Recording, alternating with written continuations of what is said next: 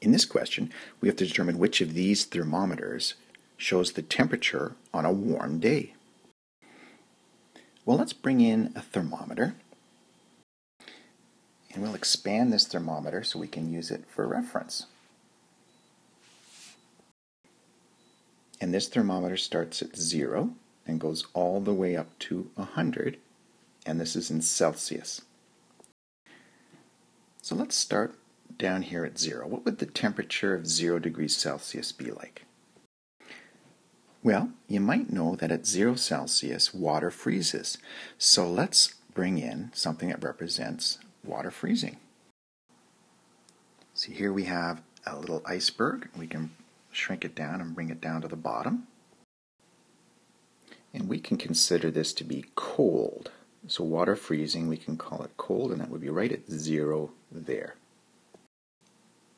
Let's go to the other extreme. Let's go all the way up to 100 degrees Celsius. And what do we know about 100 degrees Celsius? Well, that's where water boils. So let's bring in something that represents water boiling, and that would be like water in a kettle. You can see the steam over here. Now let's shrink that down and move right up to the top.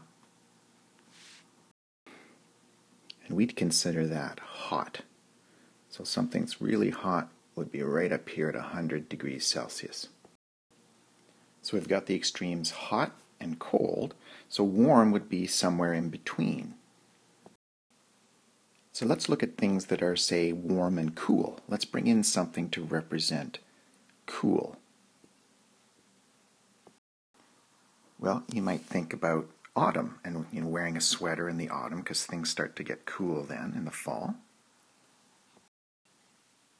So where would cool be on our thermometer scale here? Well, water hasn't frozen yet, say, but it's not warm and we're not going to the beach. So we might think, probably somewhere around 10 degrees Celsius for a cool day. Okay, so now what about warm? Well, let's think about a warm day. Well, that might be when we're out riding our bike. Maybe in the spring when we have that first nice day and we can get our bikes out.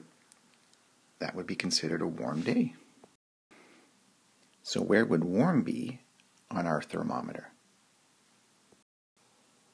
Well, you might think about the summer when it gets really hot outside, and that's around 30 degrees Celsius. So warm is probably around, say, 20 degrees Celsius.